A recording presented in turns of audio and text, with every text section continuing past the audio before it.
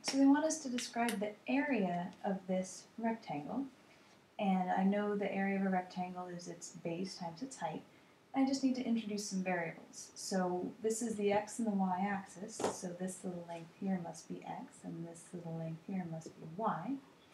And so the area of my rectangle, well, the base is 2x's long, and the height looks like it's 2y's long. And so it's just going to end up being 4xy. And so I guess technically, since it's area, it should be positive. As this angle goes from quadrant to quadrant, the x's and the y's could become negative. So I guess we will slap some absolute values on there. Fine. Or maybe it's just some absolute values on the whole thing, and that'll be safe. So we've got that. So that's area in terms of x and y, but they want area in terms of theta.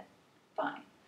We know that on our unit circle, the x is defined as the cosine of theta, and the y is defined as the sine of theta.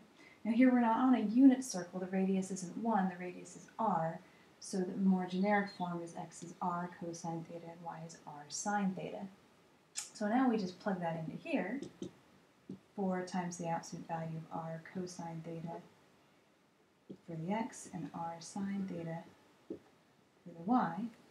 And so we're getting 4 r times r is r squared. That can go ahead and come out of the absolute value because it's always going to be positive anyway. It doesn't need it. And r squared cosine theta times sine theta. And that's the area all in terms of theta. We look on our answer sheet, and I think we see it there as D. All right.